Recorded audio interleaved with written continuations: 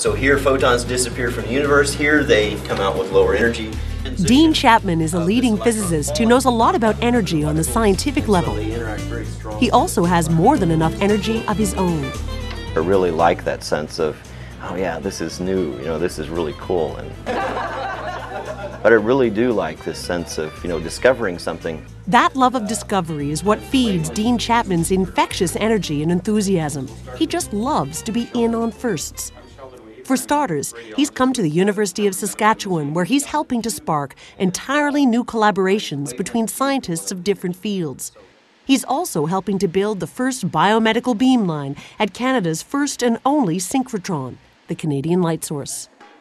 Now, if you're wondering what a synchrotron does, it generates amazingly powerful beams of light that zoom down pathways or beamlines that in turn shine light deep into almost anything. Like Dean Chapman's own lungs. He was one of the first people in the world ever to be imaged with synchrotron light. He was also on a team that discovered an entirely new way to image with X-rays. X-rays are so great because they go through you in straight lines, but not quite. Looking at how much X-rays refract or bend became the subject of a late-night experiment at the Brookhaven synchrotron in New York.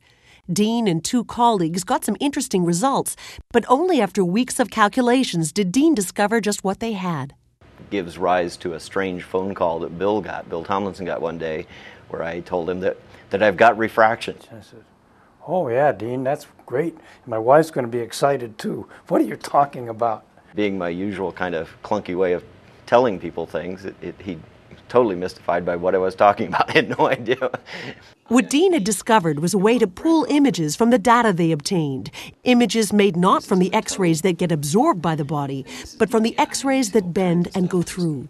That event I'll never forget, and it's a goosebump event, and it was just, like you're looking at something that nobody has ever done before. They called the technique DEI, or diffraction-enhanced imaging. It makes for much lower doses of radiation, and it images cancer like nothing else. First, take a look at this conventional X-ray. Here, and you can see the cancer here quite well. It's white. And so the interest isn't so much in this, but you can see all these radiating lines, and it's not clear. I mean, it's clear that there's something going on here. But with DEI, that all becomes very clear. You can see there's actually something going on over here, and you can see all the radiating lines.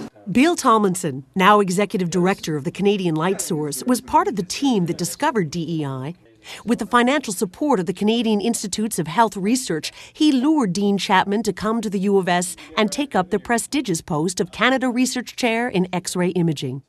Dean is an extraordinary individual. I've often said that that's because he grew up on an Oklahoma farm, and when you're 10 miles away from the nearest help and your tractor breaks and you've got a screwdriver, you have to fix it. And Dean can do that. Part of Dean Chapman's role at the U of S is to get new scientists using the synchrotron and to encourage multidisciplinary collaborations. It's given him a very different work environment. For one thing, Dean's now got a lab full of skeletons and bones to get used to. Yes, the last lab I moved into was a physics lab, and you open the drawers and you find things you're kind of used to finding in a lab, and you open the drawer and here you find some bones. There's bones all over the place. So that's because Dean is currently working in the Department of Anatomy and Cell Biology. Earlier in my career, I would never have thought that I would give up being in a physics department. But it's such an amazing opportunity to do really cool things. Like helping neurosurgeon Elizabeth Schultke develop tiny new devices to help with spinal cord research. Anyway, it should work. Supervising Nagarajan Alagansamy, a graduate student in bioengineering. I'm trying to figure out how this is supposed to be connected. Reading the manual doesn't help at all. And getting together with some of Canada's top scientists and medical researchers to plan some very exciting new joint projects. This place is so ideally suited for this kind of research.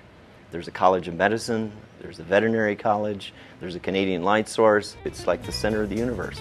So here in the center of the universe, the University of Saskatchewan that is, Dean Chapman continues to plan for new experiments and world firsts. And if you're wondering where all this may lead, I think world domination is at hand.